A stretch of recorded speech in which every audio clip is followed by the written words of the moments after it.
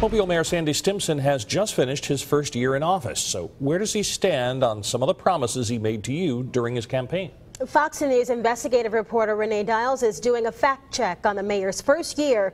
She's here to tell us what she found. Renee? Well, Lenise and Bob, Mayor Stimpson has had his share of unexpected challenges during his first year, including an ice storm right after he took office, and most recently an Ebola scare. Now, in between those two bookend events, he's also had to tackle the promises he made concerning his priorities and his vision for the city.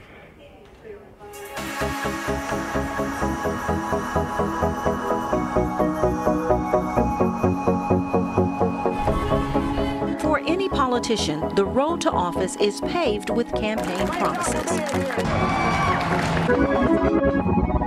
For then candidate Sandy Stimpson, public safety was a top priority. The citizens do not feel safe right now. They just feel like that the streets aren't safe and the homes aren't safe, doors being kicked in. By his first week in office, Stimpson had already made his pick for police chief. One of James Barber's first actions was to deal with a police scandal that led to the demotion of a captain and discipline of 3 officers. In other words, the patrol guys were taking burglary reports, but the detectives were changing them.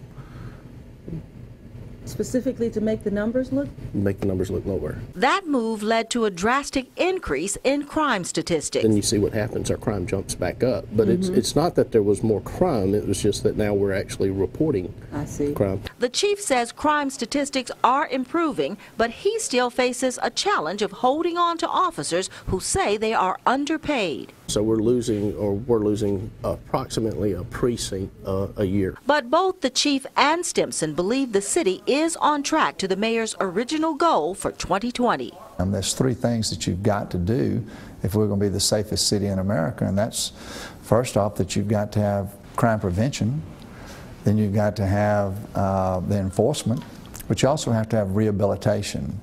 And so some of all of that is going on. I would say that we're not as far along in the process when it comes to rehabilitation as a community, but that's just not something the mayor's office alone does. Stimpson says he hasn't forgot his campaign promises to improve parks and clean up the city.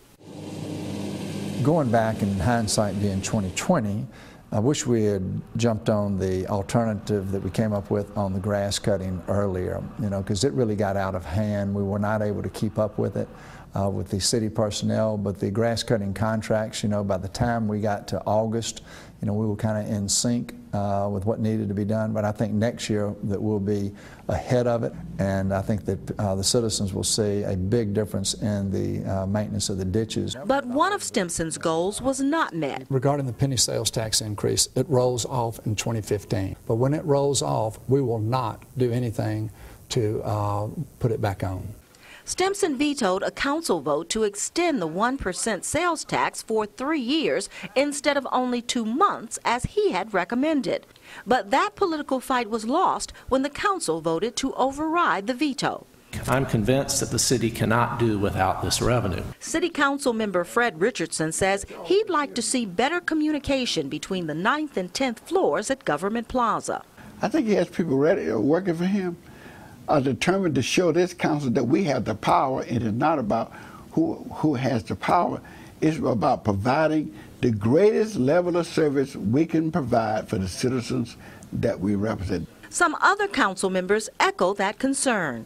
Council members continuously ask for information about projects that are coming up and the priorities. We would like to learn more about how those priorities are put in place. We need to know what projects are coming so that there are not so many questions when it does get to the council's agenda. Having the dialogue, putting in the grunt work behind the agenda items to build the cohesiveness and to build the support, I think, are areas where I realize there are weaknesses, and I'm hopeful as we move forward we will see continued progress. Mayor Stimpson believes both floors can work toward better communication. You've got to be able to have, kind of frank conversations with each other in such a way that it's done to a degree in confidence until a decision is made.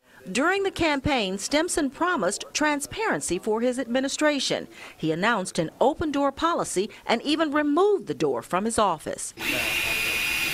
All right, have that door and we can take it the other way. So how's that promise going? This is the 10th floor where Mayor Stimpson's office is located here in Government Plaza. Now the mayor's open door is behind this door, which is always locked. The mayor's chief of staff says most of the locks from the previous administration have been removed. We're trying to get clear doors on that for, you know, the transparency purposes. Mayor Stimpson says removing the door was symbolic of transparency in his office.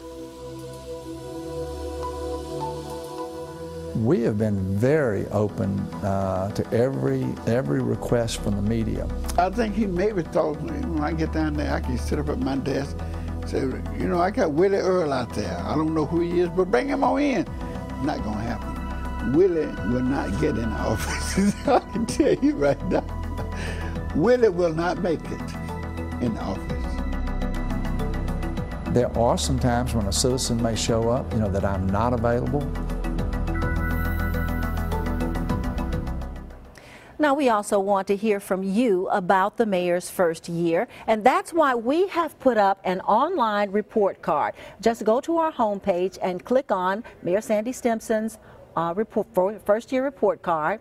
Now, you will notice when you hover over one of the items, you're going to see the description to the right-hand side. Now, we want you to mark your grade, either A through F, for the mayor in each of the categories, and then we're going to have the results for you tomorrow night on Fox 10 News at 5 p.m. and on fox10tv.com. Bob and Lenny.